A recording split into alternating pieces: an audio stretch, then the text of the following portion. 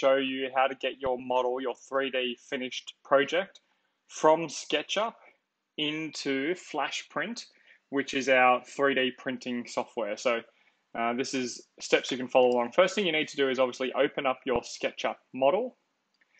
And ideally what we're looking for here is we're looking for your model to be completed. We want it to be set up as solids, ideally components, so it shouldn't be a 2D drawing, it needs to be a 3D drawing.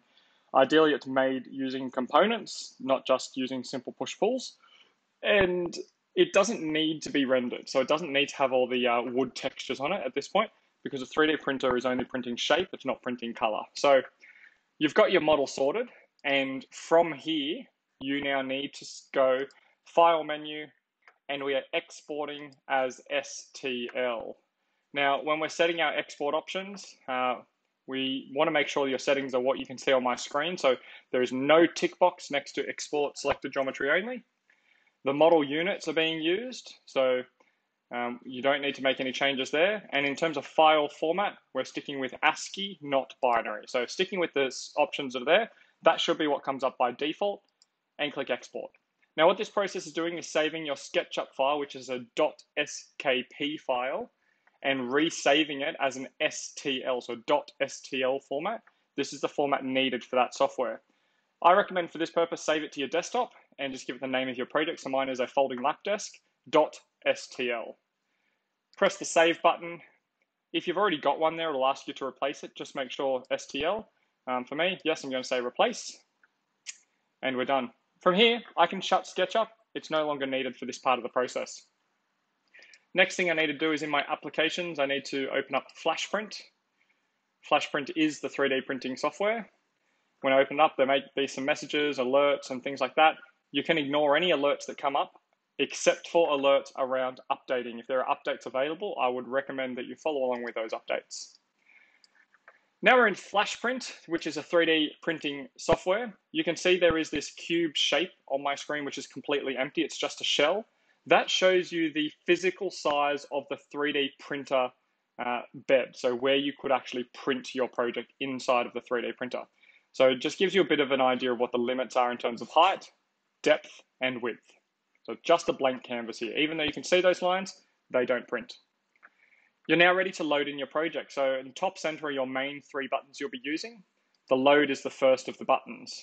You load your project by navigating to your desktop, scrolling down till you find your STL file, select open, and it will load into the project. It'll come up with some different options there, but my initial option that comes up here is that this model is sitting off the platform, and do I want to put it on the platform? And the answer here is always yes, you do want to put it on the platform. Occasionally, there might be errors in your SketchUp model. It will work on SketchUp, but not work as a 3D print file. So this software also has some built-in repair features. So you would click repair. Hopefully it's able to repair your model and you can move on. If you click repair and it is unable to repair your model, then you need to go back to SketchUp and actually work on redesigning your project, because there is something fundamentally wrong with the way you've drawn it. And if you're really struggling, send me a copy of your file and I'll have a look and see what I can work out. Now my screen, I've loaded it in, but we can't see anything. And that's because we're zoomed in too far. So if you use scroll up is your zoom out, scroll down zooms in for you. You can see that my project is physically too big to fit up there inside of my 3D printer. So I need to scale it down to make it fit. So I go over to my modify features over on the left-hand side and click on scale. When I click on scale, it will open up this submenu. The most important part here is to make sure that we have the uniform scaling ticked. This way, I can press the down or the up button, and it will scale both the X, the Y, and also the Z axes all at the same time. Now, there's no exact percentage that you need to use here, but you need to make sure your project fits inside of the cube. You might be able to see that I've got these red shaded areas on the outside of my 3D printing cube. That's indicating that my project is outside of the lines. When I go down to the right side, you'll see those red shaded areas disappear, which now means my project fits inside the printer. You then just need to remember which scale setting you used. If it's 20%, if it's 25%, if it's 17.5%, doesn't matter which percentage you use, but you need to make sure you remember what scale you've actually selected here so that you can put that on the label of your 3D printed model when it comes to hand-in time. So just remember to note down that scale. It would be a good idea to take a screenshot here to put in your folio as part of your production process. We are then ready to move on to printing. Once it fits inside the printer, we can then start printing. The other thing that you can keep in mind is that you do have the options to rotate. Now, I don't necessarily need to rotate mine here, but I'm going to show you what you can do. And you can, using the rotate tool, you can rotate on the green axes, you can rotate on the red axes just by clicking on those axes and dragging them around, and also on the blue. You can do whatever rotations are needed.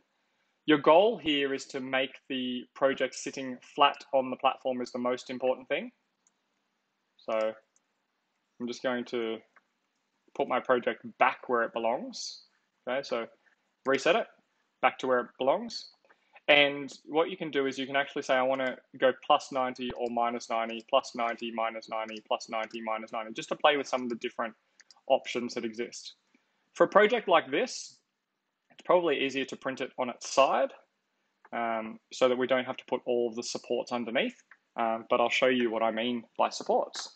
Supports is the next of the main buttons. So we go through and we would always be using auto supports. You'll see that it adds these green little tree-like structures in. These are designed specifically to hold up the 3D printed parts so they don't drip down while they're drying. So particularly if you've got parts of your drawing that are just needing to be suspended in air, that doesn't work in a 3D printer, so you need these tree supports. So auto supports will do that for you. Have a look at how many supports I've got when my project is rotated in this model, and then compare it to if I make a rotation. If I make a rotation, so let's just clear my supports. I'm going to go back, make some rotations here. I'm going to put my project back where it was originally. So in this upside correct method, click on auto supports and have a look at the number of supports that are needed this time. So it's an enormously larger number of supports, which means more 3D printing material and more time to print. Let's compare that again now to if I go back and rotate my project just this way, so that's sitting upside down on the project. Let's compare now the auto supports, and you'll see it's less again. So you need to have a play around with the rotation and support features to see which minimizes the amount of supports, because that's going to maximize the printing time. Once you're happy, you can click on the back button. You've got your supports, you've got your model in. We're now ready to print. When we move across to the print, it asks us for some options. We're going to go with preview. That's because we don't have the 3D printers in front of us. The machine type that we've got selected is the FlashForge Inventor II Series. The material that we use is PLA. Supports are enabled. Raft is disabled. Resolution is standard. And then I click OK. It will say to me, hey, we actually suggest that you put a raft on or a brim. Would you like to do that? And you can decide which you want to do. I will simply click add raft. That's the most safe option. And it prints your project just sitting on top of an extra platform. Gives you a bit of an idea there. You can now see that this is ready to be printed. It's got my model with the raft, with the supports. And over here in the top right, it tells me the estimated print time is 3 hours and 39 minutes. And it's going to use approximately 14 and 79 meters of printing material. I now take my screenshot, Command, Control, Shift 4 puts me in screenshot mode. I take a screenshot of my screen, making sure to include both the model and the estimated printing time and the model of the printer, which is down the bottom there. And I'm now ready to paste that into my folio underneath the prototyping component. So that's ready to go there. Last thing that I want you to do is I also want you to export G-code. Now that's a 3D printing file. It's in a GX format. Click on name it, save it to your desktop, and click save. And then that's the file that you need to email to me so that I can put it in the 3D printer and organize for it to be printed as soon as we return to school. So that's the end of the 3D printing prototyping tutorial. If you've got any questions, please go back and rewatch the video or send me an email if you still can't find the answers. Thank you.